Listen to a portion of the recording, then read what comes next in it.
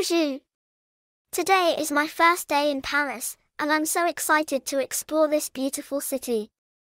I have a lot planned, and I can't wait to see everything. I've always dreamed of seeing the Eiffel Tower, and now I'm finally here. As I ascend the tower, I feel my heart beating faster with excitement. The view from the top is stunning and breathtaking, and I can see the entire city of Paris spread out before me. This tall and majestic Eiffel Tower stands as an iconic symbol of Paris and France, captivating visitors with its beauty. I feel a sense of wonder and amazement, knowing that I'm standing in one of the most iconic and impressive landmarks in the world. After the Eiffel Tower, I headed to the Louvre Museum. As I walk through the galleries, I'm struck by the beauty of the artwork and the rich history it represents.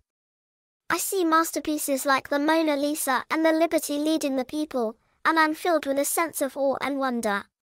Here, I learn about the art and history of France, and I feel like I'm experiencing a part of the country's cultural heritage.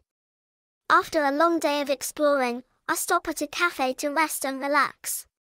I sip my coffee and watch the people walking by. The atmosphere is lively and vibrant, and I feel a sense of contentment and happiness.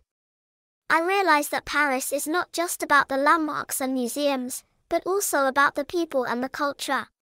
As my day in Paris comes to an end, I feel grateful for the experiences I've had.